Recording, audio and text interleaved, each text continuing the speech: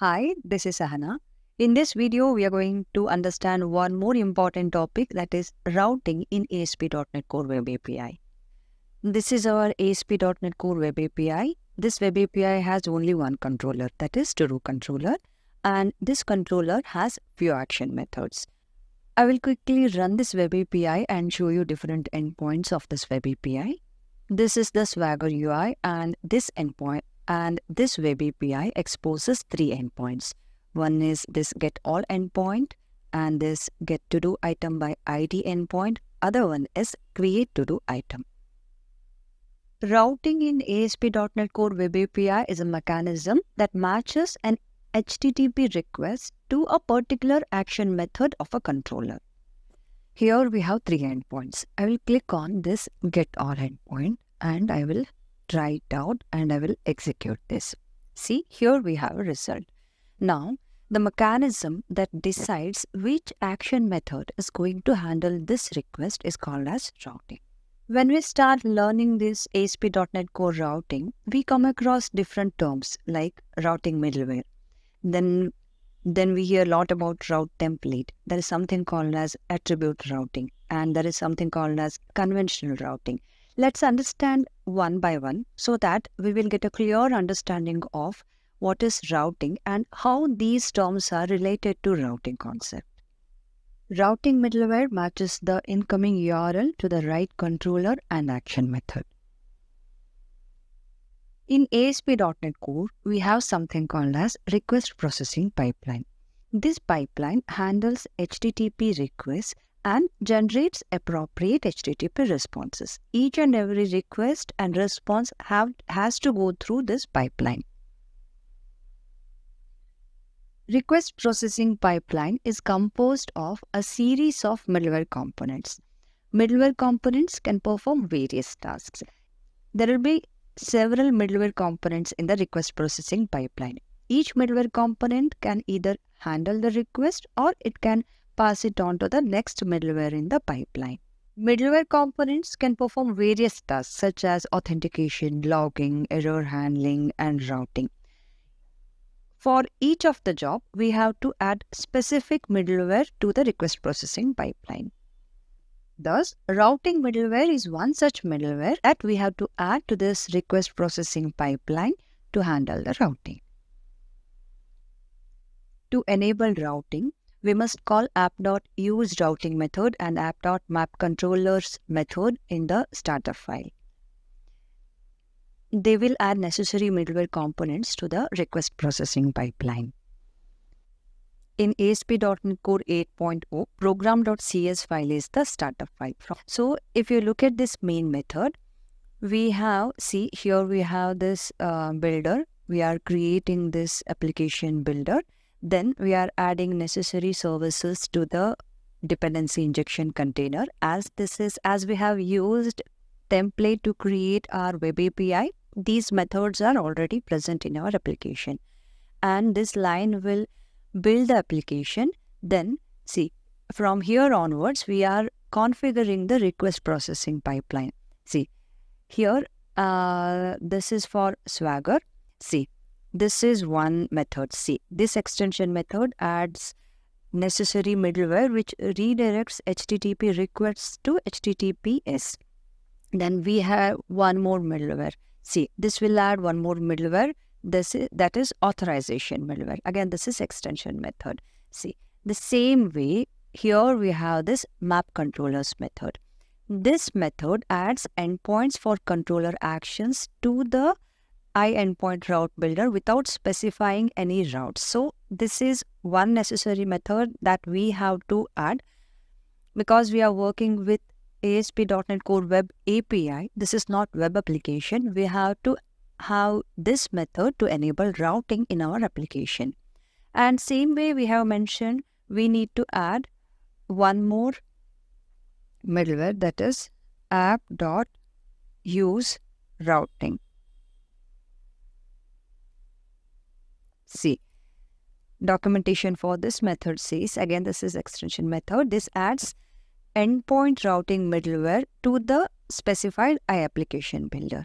But one more thing, So we need not add this method. The reason is this information is from MSDN. This clearly says routing is configured using use routing and use endpoints middleware.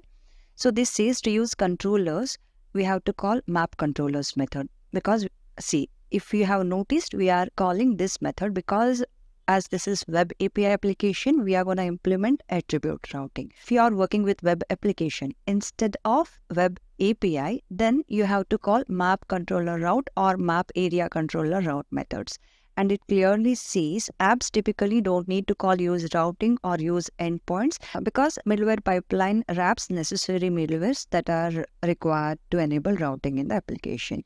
We only have to add the method, whether we are going to implement attribute routing or whether we are going to implement conventional routing. Based on our choice, we have to add map controllers method or map controller route method. This way, by calling this map controllers, we have told the framework that we want to enable attribute routing in our application. So, the first step to configure middleware is done. See, this one is already present in my application. Again, I'm telling I have used Web API template to create this Web API. That is the reason I have all the necessary methods. If you have chosen empty project to create your Web API, you have to add this method in the program.cs file. ASP.NET Core supports two types of routing. One is attribute routing, other one is conventional routing. In case of attribute routing, routes are directly defined on the controller actions using attributes. This type of routing is used with REST APIs. Other type of routing is conventional routing. In conventional routing, routes are defined in the centralized location. This is typically used with controllers with views. In this session, we are going to focus more on attribute routing as this is Web API. Attribute routing uses attributes to define routes directly on the controllers and action methods. We have it already. I will remove this. See, in attribute routing, to-do controller is our controller. We want to define route on this controller. Now we have to use this route attribute. See, this is the attribute that we have to use. After this, now we can specify the route. I will name it as, this is going to be API / then it's going to be controller.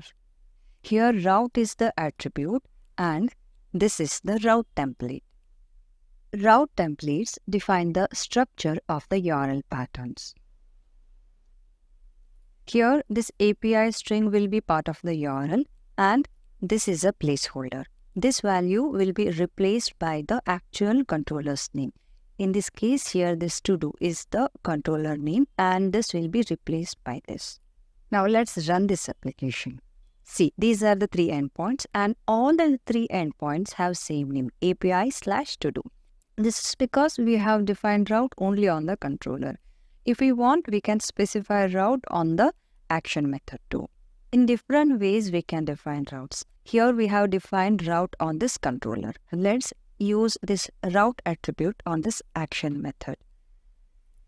So I'm making it route and the value that I am using here for this route is get all to-do items. We can identify this endpoint by API / to-do / get all to-do items. Let's try it out.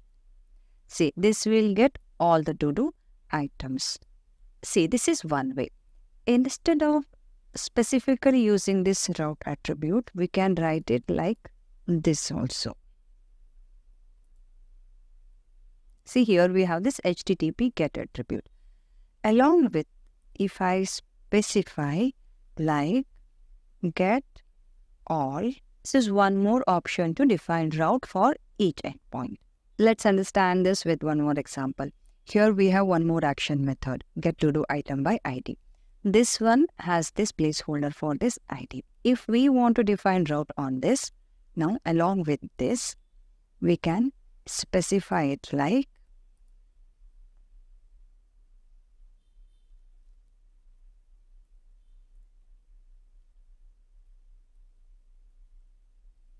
/. Now, along with this placeholder, we can specify the route also. See, this one, get to do item by ID /. Now we can pass the ID. Let's test it out. I'll pass 1, execute, save. This is another way to define route. Okay, now I'll show you one more way. See, on this controller, along with this placeholder for controller, if we specify placeholder for action method, this route will take name of the action method along with the name of the controller. Let's try it out. See, this one looks like API /to-do /get-all/get-on. Why? Let's examine this. See, because see, API / name of the controller and name of the action method. This is the route we have specified on this controller.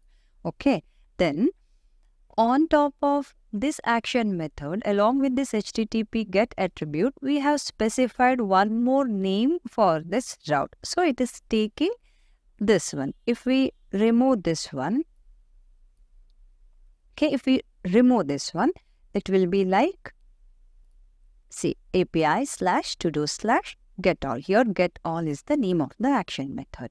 Same goes here. API /to-do /get-to-do item by ID, then again get-to-do item by ID, then the placeholder. Again, this is because we have done the same thing. What we have seen is attribute routing. In case of attribute routing, we have an option to define routes on controllers as well as action methods. In case of conventional routing, we don't define routes, or we don't use route attribute to define routes on this controller or action method. It will be simple controller and action method. Instead, in program.cs file, here we are using this map controller. Instead of using map controllers, we can use map controller route method. Then there we have an option to specify the default. There we define the pattern of the route, and that pattern will be used for routing the controllers and actions. Here is an example of how to define conventional route. Map controller route method will be used, and then pattern for the route will be defined, and this will be in the program.cs file. Mostly conventional routing is used in web applications. Web APIs use attribute routing.